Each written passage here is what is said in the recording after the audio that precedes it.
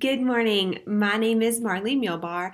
Most of you know who I am in this group, and if you don't, welcome. And I would like to introduce myself to you. I'm a mom of four, married. I have two girls and two boys. For the last couple of years, I have been on a mission to help women just really gain self-confidence and really get have that confidence built on God's word. What does Scripture say about us as women? How can we fight our battles? The battles of marriage issues, the battle of motherhood, the battle of comparison, body image. How can we battle all of those things? Well, the best way to battle them is in God's word. But if we don't know God's word, if we don't know His promises, if we don't know what we actually, the treasures that we hold as His children, then we are weak and wimpy, and we aren't able to fight to the full potential. So, my website, which is marleymulbar.com, I have been doing digital scripture studies and 30 to 31 day scripture studies over different topics for a while, and a blog that has encouraging devotionals, videos, video devotionals, all these things, right? Well, then I started to compile them in January. I really had a calling on my heart to start these scripture study journals, where it's a monthly subscription, where it's not just 30, 31 days and it stops. You're going to be able to get it every month, right? Well, what happens whenever you feel like you're just stepping in and being obedient? The devil says, no, girl, I don't think so, and just puts all these roadblocks in your way. So everything from parenthood issues to just the season of life issues, printing issues, you name it, we've kind of ran into that. So in January, the first month, and so the end of December, I declared I'm going to start doing this monthly for these women. I had all these subscribers, all these excited women, and they were being blessed. That is the most amazing thing about it. They were in God's word daily. They were allowing to learn how to apply scripture daily to your life. So you read scripture and you're like, well, what do I do with it? Well, they were actually taking it and putting action to it. And so their lives were changing, and there was healing. There was, difficult things that they were going through. They were able to have peace and comfort from them. And so the devil says, okay, hold on, you're doing it and it's working. Then, okay, I'm going to stop it even more. So then the printing production, we had issues with that. But I am so grateful for each and every subscriber, because y'all have been patient with me and y'all have been kind and loving. So this is kind of what a scripture study is. So a scripture study, over the last few months, these are the ones that you've been able to see. So it is Step Into Your Purpose, and then we have God's Love for You, and then we've done Radiate. So these are the ones that have actually physically been printed. If you can see it, the light is kind of reflecting. So what these are is you actually have a daily verse over the topic, and so it's anywhere between 5 to 7 verses. It's not a ton, because it's more about quality, what you're actually able to apply and put into action, versus quantity, just reading tons and tons of chapters and then you get done and you're like, what did I even read, right? The next page is keywords and definitions, scripture breakdown and application, how to apply what you just read. Then you have options to the scripture takeaways. You can make notes here, you can make doodles, and your goals, steps to apply the scripture to your life. So now that you know what it is, you know the meaning, you know how to apply it, what can you do in your daily routine that will change to be able to fit this now in? Because I know, especially as a mom of four and the season of life that I'm in with busy childhood, there's not a lot of extra time, right? So what can you do? What can you get rid of to be able to add what God really wants you to do? And there's parts that you can actually take a bunch of notes, scribbles, you can draw pictures. I'm a very creative person. I'm a very visual person, and so I love to have images that relate to whatever the scripture is to help me visually remember that.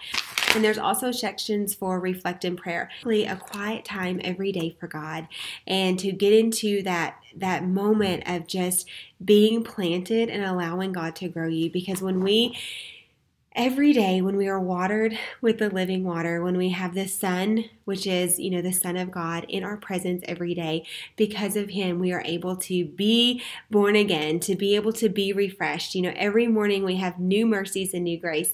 And so to be able to walk into that and to be hugged by God every morning and sit in time with Him is amazing, right? can make this as long or as short as you want, depending on what you really want to get out of it, right?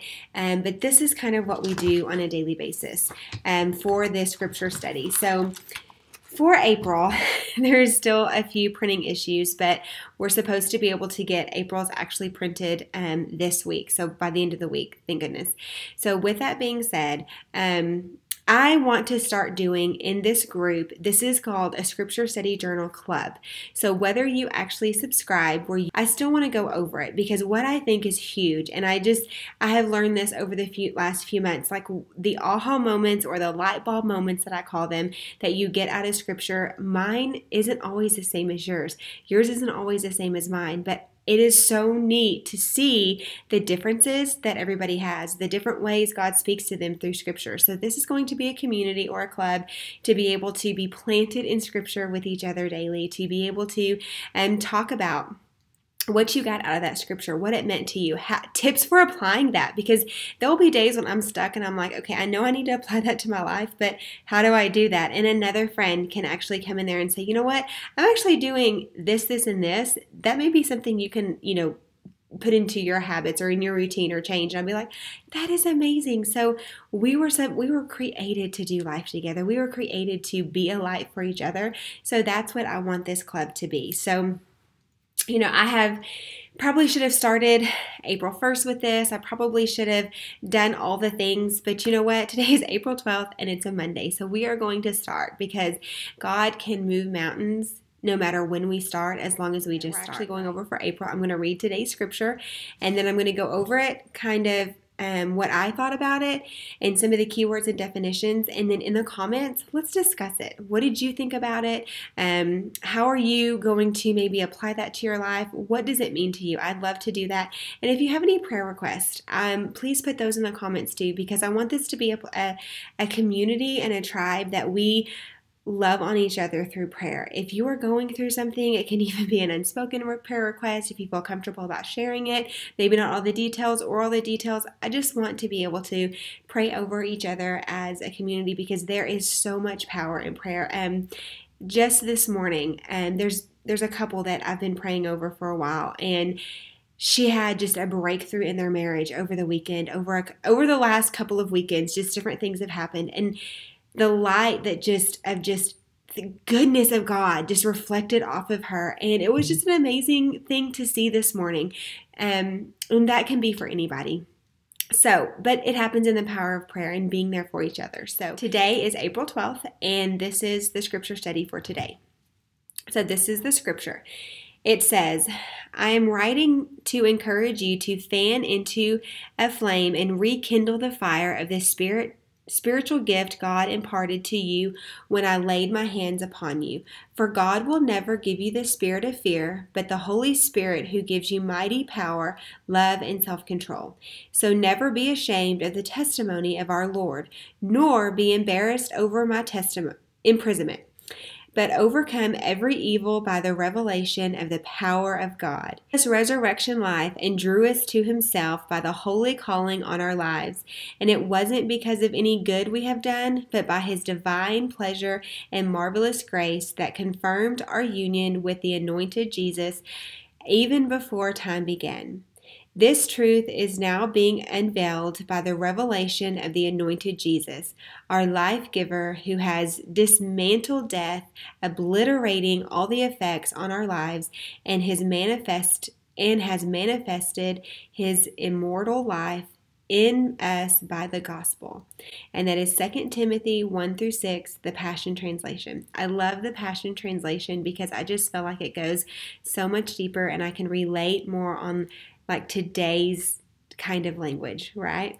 More of a modern concept to scripture. So that was really powerful, right? Super, super powerful. What I like to do whenever I read scripture, I like to read it a couple of times, go back over it, and then really see what words pop out. So the words that popped out to me were rekindle, dismantle, and manifested. So what I do is I go to Google and I just search literally meaning of, and then I put in the word. And then I just kind of figure out, look at a couple of different, versions of the definition and really get a good concept of what it's saying. So rekindle is to kindle or spark something again, to try again. So at the very beginning of this scripture, it says, I'm writing you to encourage you to fan into a flame and rekindle the fire of this spiritual gift God imparted to you when I laid my hands upon you. So there is something that is inside of you that you may have tried to do multiple times. There is something that is longing inside of you that you feel like, this is my thing. This is what sparks me. This is my desire. But you have kid responsibilities. You have failed. Too many years have gone by. Too much time has passed. And you feel like, I just can't do it. It's never going to work. I'm a failure. It's never going to be that way. I didn't get that degree when I was supposed to. Don't work at the job that I want to. I gave up my dreams and I'm stuck in this 9 to 5. I want to be self-employed, all the things, right? Or I've given up on the dream of being a mother, or I am a mother and I have failed my children in XYZ way. Well, guess what, sister? God is telling you today, whatever desires are on your heart, whatever the person that you want to become, the person that you want to be, God is saying, rekindle that. He is there to push you and help you, to help spark that flame that is inside of you.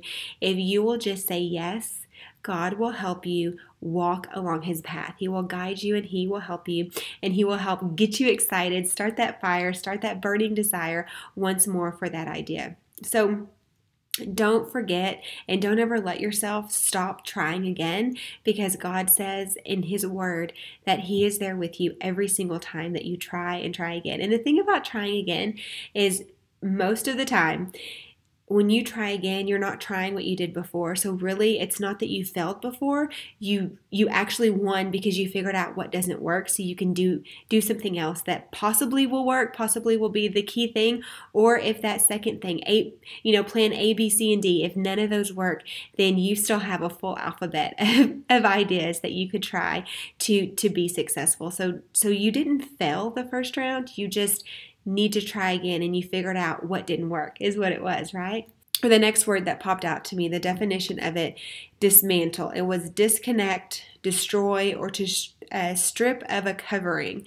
And I thought that was so unique when I saw that. It's strip of a covering. So that is exactly what Jesus did to us. He stripped us of the this sin that was just holding us down, the sin that was keeping us abandoned from God, that was keeping a separation in our lives. We have been stripped. We have been made clean. We know that once just had their thumb on us, now is destroyed, so we can walk in freedom. But the thing about it is, sister, this world wants us to stay locked in. This world wants us to stay stressed out. This world wants us to stay anxious. And I lived through that. That is, if you've heard my testimony and my story, I have dealt with anxiety-based depression my entire life. I actually got shingles when I was in 8th grade over this just perfectionism that I have had to battle my entire life, right? Well, the thing that I love about this dismantle and the strip of the covering, I don't have to worry about being perfect anymore because Jesus is perfect for me. I don't have to worry about comparison anxiety or my failures anymore because he has destroyed that. He has ripped those labels off of me that the world tries to put on me, and he has replaced them with grace, with love, with kindness, with worthy calling. I mean, somebody who has failed, and continue to fail as hard as I try, he still gives me grace every day, and he still says, you know what, I will help pick you back up. I will hold out my hand, lift you up, and let's rekindle again that fire with you. So I love that. He strips away anything that the world tries to label on us that covers us and doesn't allow our light to shine, our thing that, God puts so special and unique inside of us that covers us. He stripped that away and allows us to be the light that God truly wants us to be. So the next word is manifested. So the definition of that is display or show by one's act, a demonstration. So Jesus did the ultimate demonstration of what it means to truly love someone else, to give their life for someone else. But he also did the ultimate demonstration of how we're supposed to live our lives. He loved others. He didn't compare. He went and talked to the sinners. He helped them. He fed the hungry. He was genuine, and that is so important. He was unique and genuine to his purpose and his calling.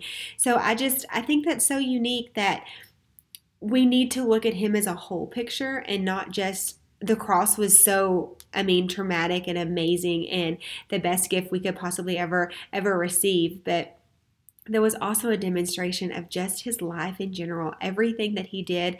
The books of the Bible, what would the acts that he did on earth, or the stories that you could say about Jesus, you could not contain them in an actual book. It would be so many books that it would just fill up libraries and libraries and libraries. So the gospel writers actually that wrote the accounts of Jesus just showed us what we needed to know. And it's so amazing what you get when you actually read his life.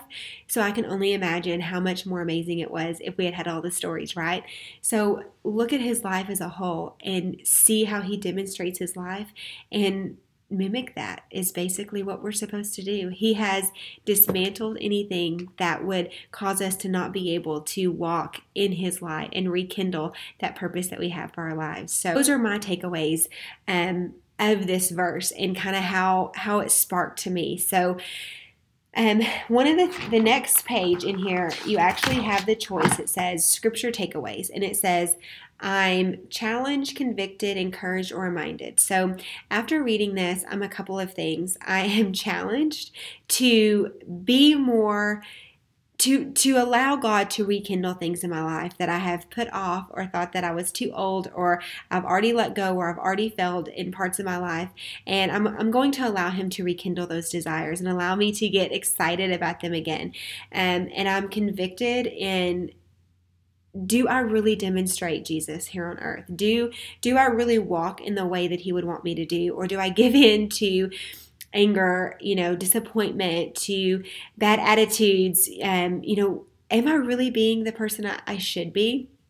The demonstration. And I am reminded, today I was reminded, reminded of being stripped of that covering, the labels of the world, we are stripped off of us when he died on the cross. And I need to wake up and remember that every day. Whatever thing that I start saying about myself, you have that record that plays in your mind. You're not good enough. You're not worthy enough. The calling, you've already ruined it. You can't go back.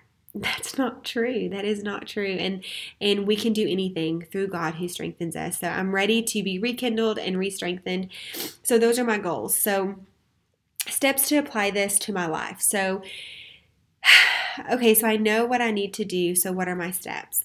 I'm going to be more intentional with sitting and listening to God. I know throughout the day I like to listen to music, or I like to turn on the TV, or different things when it's a little bit quiet time, or like when I'm in the car, if I'm just running to the store or whatever, you play some music and it's really good. I'm going to try to be a little bit more intentional, maybe not every single time, but to be more intentional about really just listening, having quiet time for God, because when we have just quiet time and speak the words, Lord, I'm listening, your servant is listening, please speak. So when we ask him to speak to us, he will. And so I'm going to try to have more moments of just quiet time to allow God to speak and rekindle that fire, so I can walk into the demonstration that he had here on earth and be more like him. That's how I do it every day. That's how I hope that you would be able to do it. That's how, when it sits on more of a personal level, when it's broken down, when you can understand it, you may not have it, the scripture word for word, but what you do remember is the key words that pop out. And sister, the key words that pop out to you, that is the Holy Spirit speaking to you, that your life and the things you have going on in the season that you're in, those are important. And that's the message that he wants you to get. So whether your words are the same as mine today or they're different, I just want you to be encouraged to listen to them and allow God to speak through them. So what I'm going to try to do is at least Monday through Friday, or as much as I can Monday through Friday, have a little video of kind of like this. It'll be a little bit shorter. This is a longer video to get started. I had some, explaining of the journals to do, but anywhere between 5 to 10 minutes a day, just to be able to get on where we can discuss that day's scripture, the keywords and definitions and the application to life. And so in the comments, then we can just have just a communication of how we can help each other, what each other got out of it, and just be bold and courageous in standing in God's word and using the power of his word. The armor of God, the only weapon in the armor of God is your sword, and that is the word of God. And so if we don't have that planted deep in our hearts, if our roots are not strong, then when the storms of life come, they'll be like my poor little hydrangeas that I just planted a couple of days ago. They'll be wilted and crazy when the storms of life come. And where I live, right after I planted them, the winds came and it was like 30-mile-an-hour wind. So they have one of them that's I'm trying to baby and bring her back to life. But I'm so thankful for this group. If you have a friend that you would love to bring into this group, please share this group with them. It is a free group. You are not required to actually purchase the journal. You're not required to have it digitally, like the PDF or the printed version. You're not required to have any of that, but you won't necessarily get Monday, all 30 days or any of that. It'll just be a discussion as I go and just encouragement to be planted. But if you would like to be a part of the subscription, I would love to have you a part of that community too. So y'all have a great day, and thank you for this group. I am just so grateful for your patience, for your love, and for your continued support in all the endeavors and all the new projects and things that I constantly have going. I will tell you, the women who have been so grateful and gracious during the printing issues and the things we've had for March and April, I am just so grateful to you. So anyways, I hope you have a blessed day.